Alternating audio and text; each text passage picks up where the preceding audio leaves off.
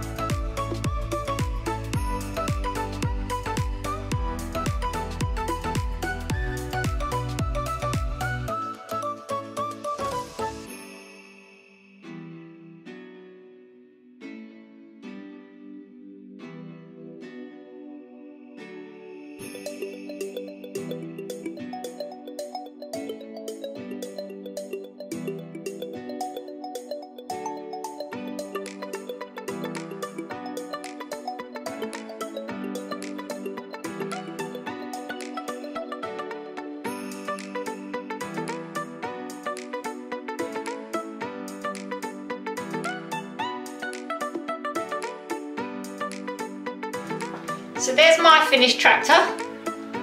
As you can see, it's quite tricky with KNex. I'm just going to help Alyssa finish hers, and then we will show you Alyssa's finished one at the end as well.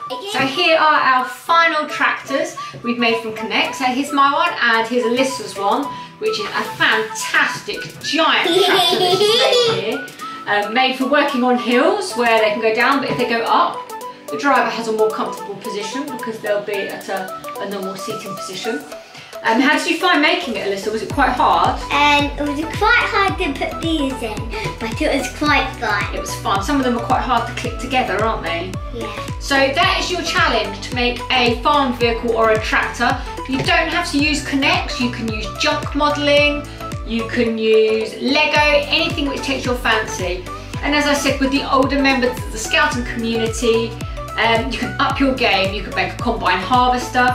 If you really want to, you can do something on some sort of media platform or graphics platform, and you could make it and design it in 3D. We would love to see how you're using your initiative. See you soon. Bye!